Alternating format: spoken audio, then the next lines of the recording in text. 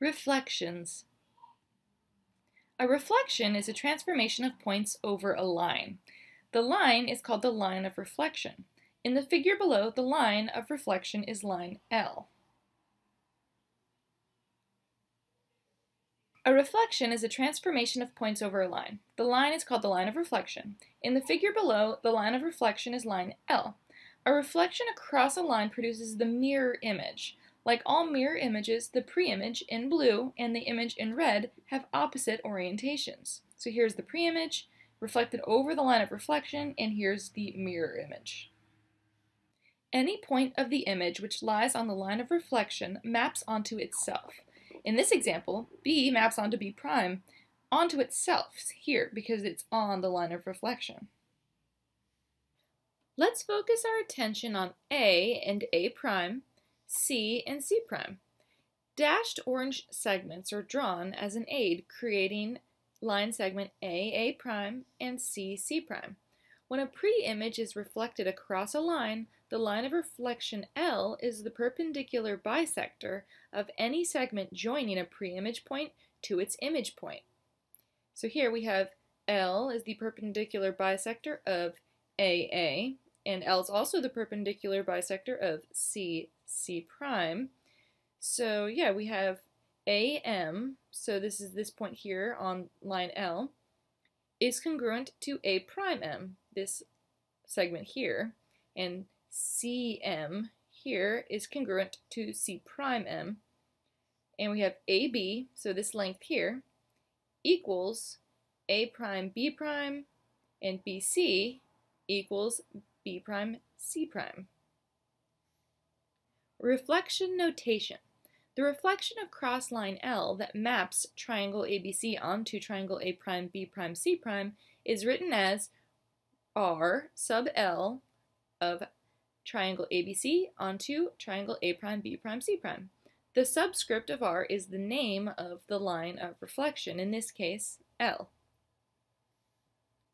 As we did previously, a grid can be superimposed over the figures to allow for further inquiry.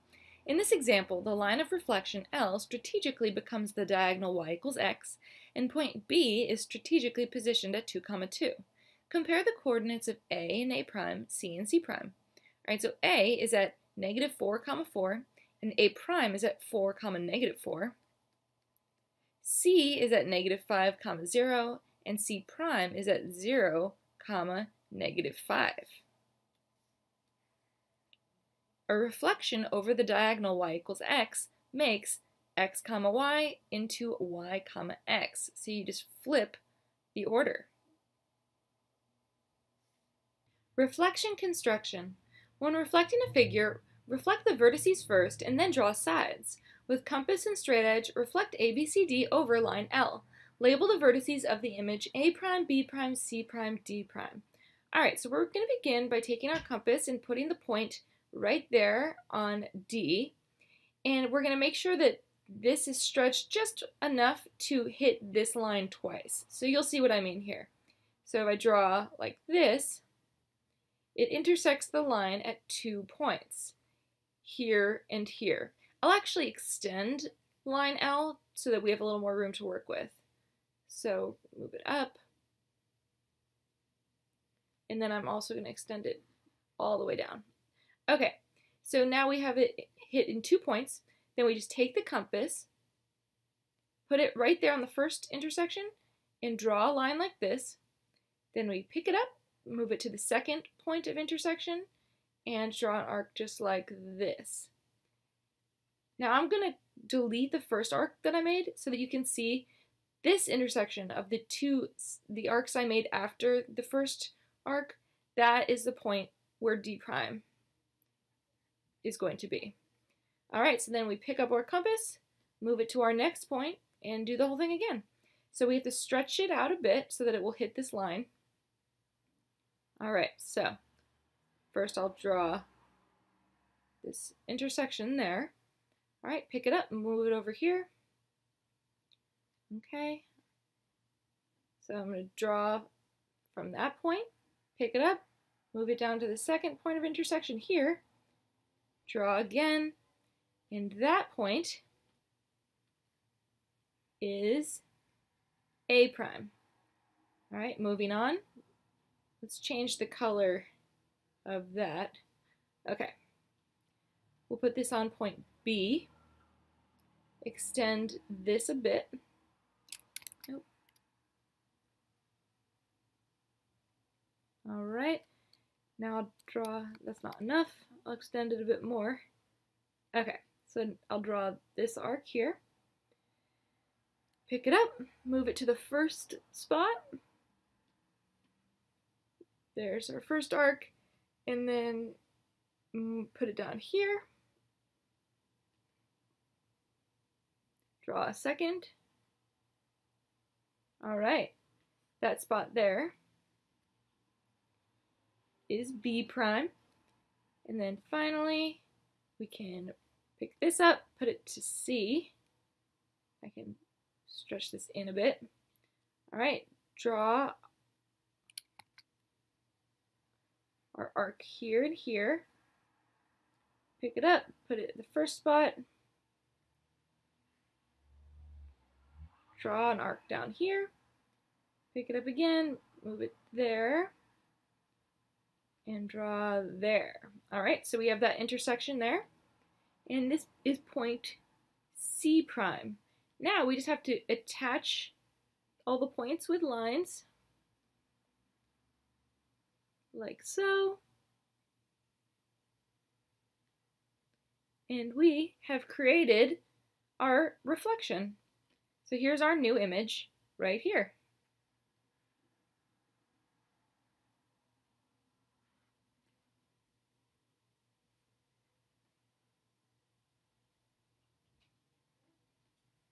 You could also watch this video here for a slower example. This is an example of reflecting across a vertical line. Of course, we can superimpose an XY coordinate plane on the figures. How should we do that? Where should we position the origin? Reflection on a coordinate plane. There are different strategies for superimposing a grid. If the line of reflection is vertical, having this line coincide with the y-axis is generally a good strategy, as shown below. Having the x-axis coincide with sides BC and C'B' has some advantages too. The reflection across x equals 0 that maps ABCD onto A', B', C', D' is written R sub x equals 0, because that's the line of reflection, xy maps onto negative xy.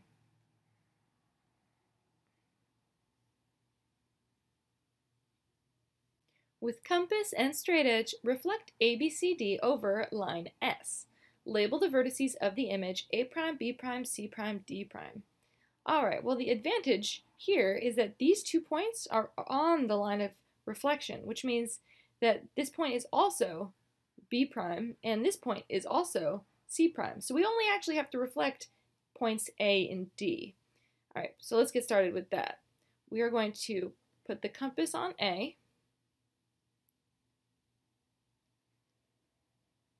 Like so, and then rotate this around, stretch this out, and now we'll draw an arc that intersects the line of reflection twice. Actually, we have to extend this line a bit, like that, and like that. Okay, so then we move our compass onto the first point and draw another arc. We move it over here, and we will draw another arc like that. All right, so this point here is our point A'. All right, now we'll change the color, and we'll move our compass over to point D, and we'll draw an arc like this.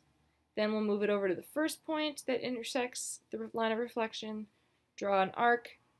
Then we're going to move this over to our second point here and draw an arc like that.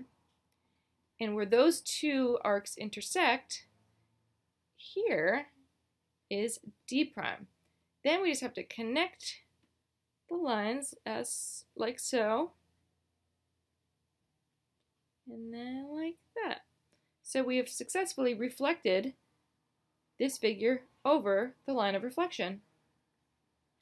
This is an example of reflecting across a horizontal line. Of course, we can superimpose an xy coordinate plane on the figures. Choosing the x-axis to coincide with the line of reflection is an obvious choice.